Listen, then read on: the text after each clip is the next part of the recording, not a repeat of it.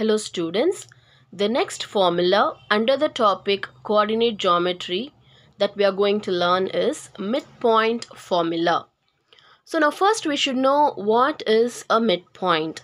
So in a line segment, we know that a line segment joins two points, and if suppose the points are x1, y1 and x2, y2, then the midpoint is a point that divides this line segment equally in the ratio 1:1.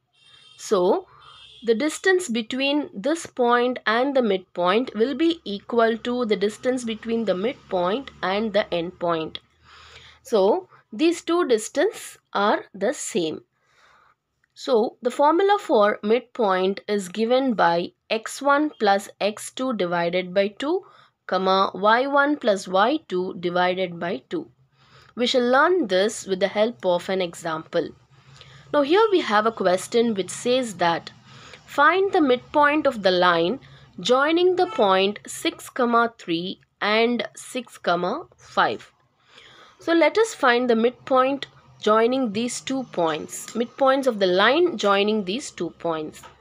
So now here this point has the coordinate x1, y1, and the coordinates of this point can be taken as x2, y2. And so the midpoint will be